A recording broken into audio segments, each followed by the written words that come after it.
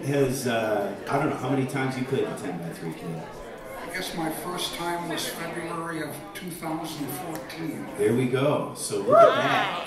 2014, that's 9 years ago. Man, oh man. Awesome. Always happy to have you, Ken. And I appreciate you. And Ken participated in the busking program that I was running downtown this summer and has been a proponent of original music. So very happy to have him here. Put your hands together, buddy. Ken Moody Arndt. Thank you. So good to be here.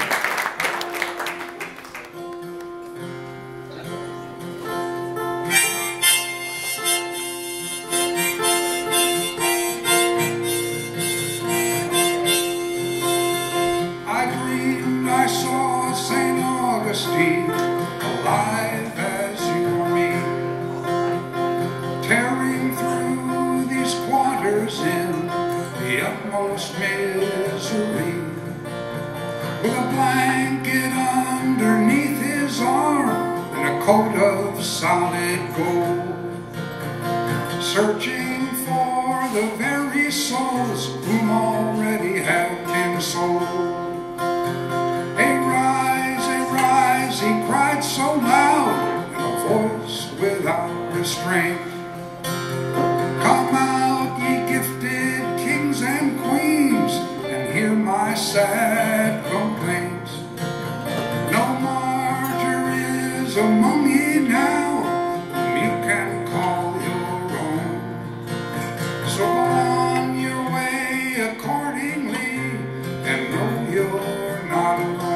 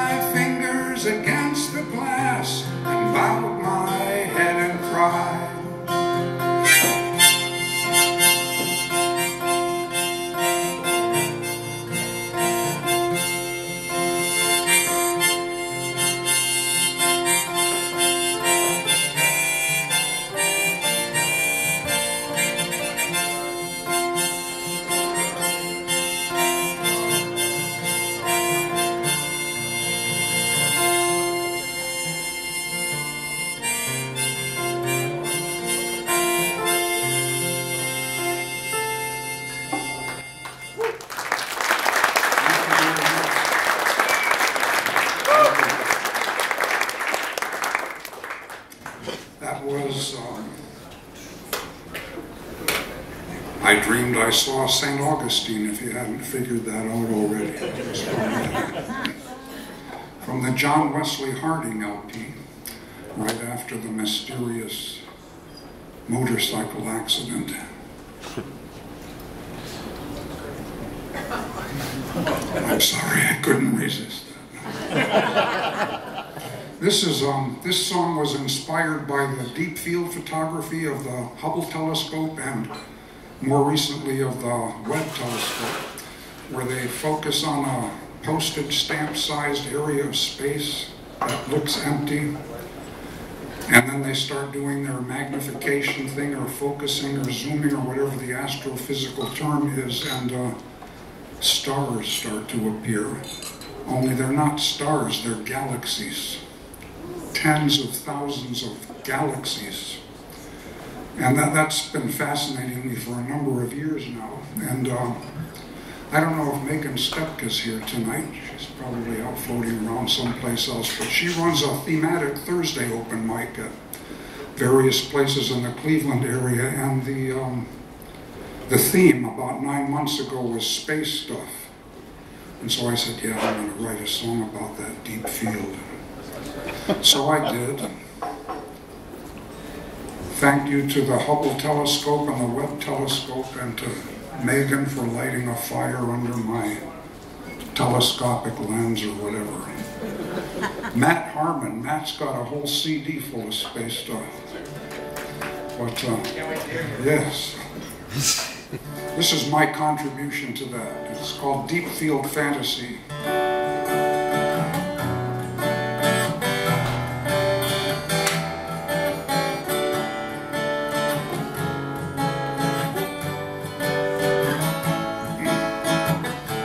Deep field fantasy, universal dream, every tiny dot a galaxy. Stars up close to us, refraction spikes, pull our gaze beyond all we can see. Words said carelessly, what can they mean?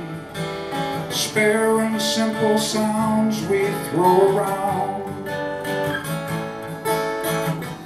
But oh, the night, deep night of space, so wide, so deep a void could life abound. Water muddy, brown with silt, seeking its own space. Turn a flat rock over, life crawls free.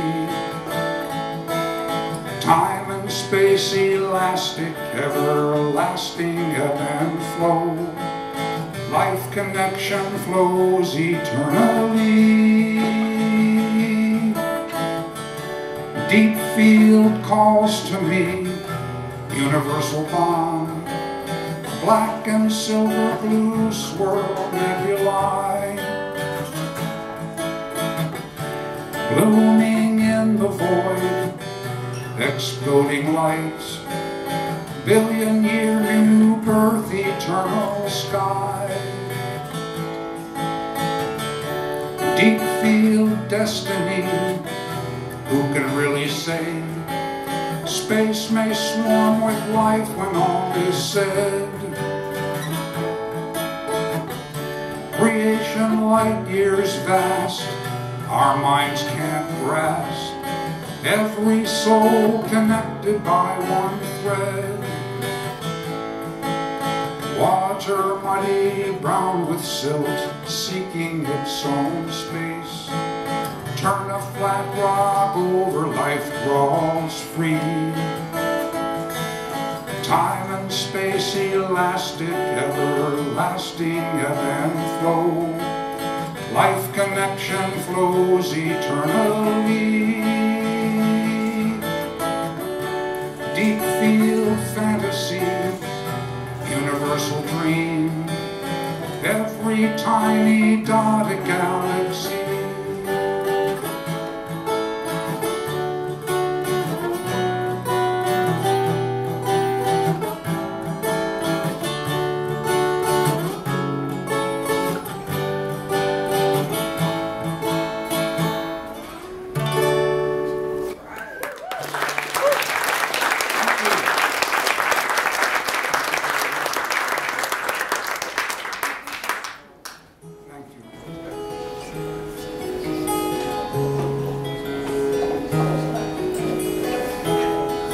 So about 10 years ago now, I spent a month in Istanbul, Turkey with my family.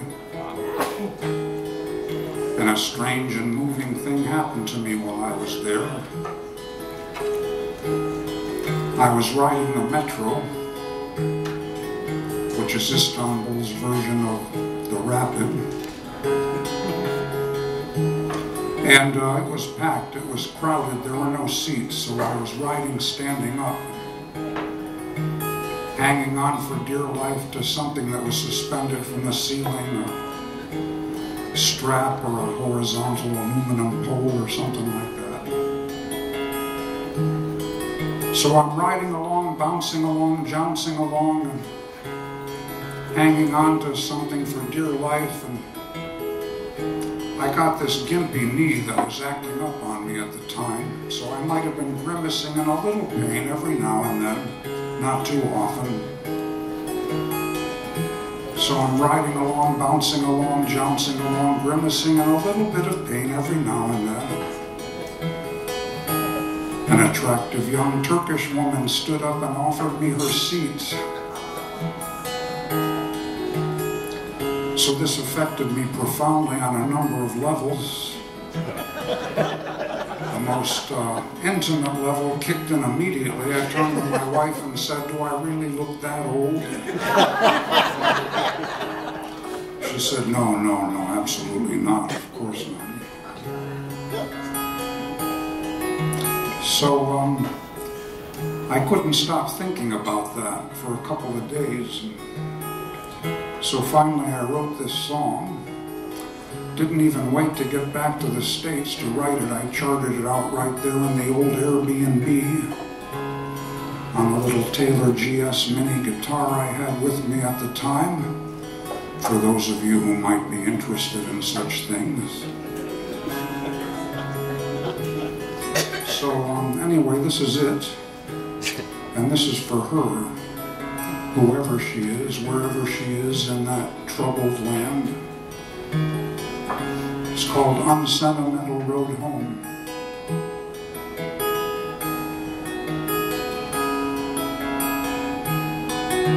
My first thought, just laugh it off, joke at my own expense. I should be offering her my seat instead. Rude awakening here. Just the lightest touch felt on my arm. Fingertips there and gone. I'm smiling, wide open face. No self-conscious charm. Nods her head left and down. My thanks she acknowledges with just a curt nod. Just an unsentimental display of impersonal care. No big deal there. That's just what's hitting me right where I live. Almost unconsciously, Lord, when did we give? When you were in need. It tells me I'm getting old, that's for sure. Yet something much more. Unsentimentally cared for. I think that's the door. Our simple way home.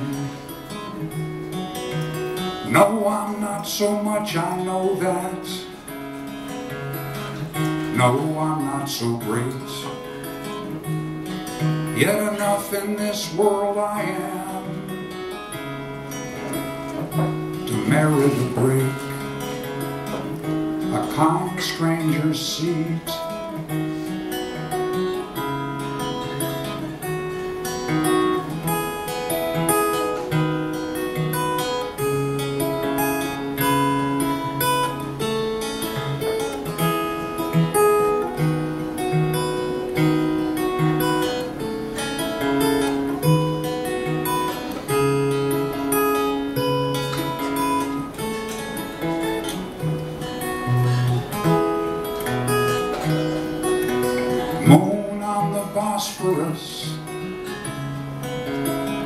Istanbul's an old town.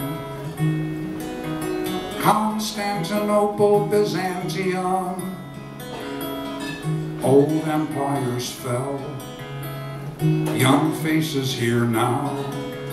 Can't get it out of my mind. Days after it's done, forever in the tiniest gesture in time, eternity. Something carrying all of us, whoever knows where. Just awakening one new day, finding out you look frail, being offered a chair.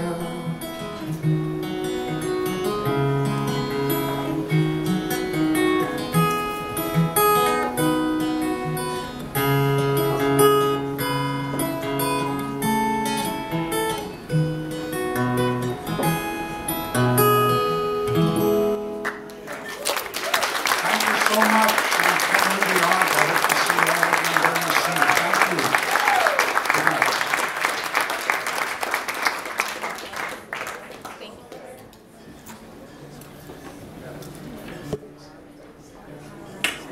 One more time for Moody Arndt, everybody.